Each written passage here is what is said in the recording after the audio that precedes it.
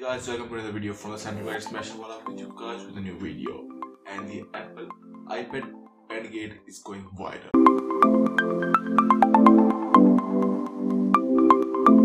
So guys, in this video we are going to talk about the Apple Bandgate, and this is going really viral. So the first thing which I want to discuss with you guys is the Bandgate, which was had with the iPhone 6, and according to the past that the Apple knew about the Bandgate issues about the iPhone 6 before they launched it. So that was a great disappointment for the Apple fans, but they didn't consider that because it was a great selling product for Apple. So the iPad Pro, which cost from $799 to about $1900, which is really a great price for especially for the iPad fan. So anyone who is paying such a premium for the devices should expect an innovative quality product. But according to the video of great YouTuber Centric everything, it has been clarified that that is not a case for the iPad Pro. They are really sensitive, and as he bent the iPad Pro, as you can see in the video, that it completely shattered.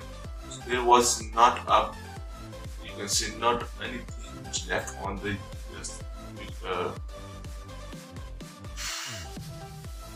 there was not anything just left for the iPad Pro to be used. And the only thing which was left was the iPad battery. So that was a really disappointment for the, especially for the Apple fans, that it really bent bad, and everything including the screen was shattered. So the main points which made this happen was kinetic pad, which are the Apple Pencil, and that was really down. And the other thing was that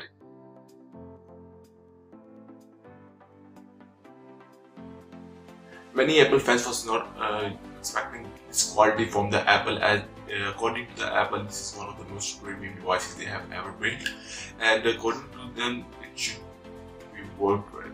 So many professionals which will be carrying this device, or maybe students which will be carrying this device around them, would not expect this experience for these devices.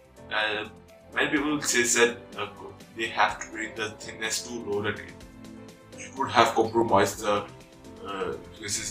durability of the device, but that's not the case. We don't know about any further cases, but we can expect that, or as it was happened with the iPhone 6, that if we can later find out that it was the case, that Apple knew that it was their manufacturing defect.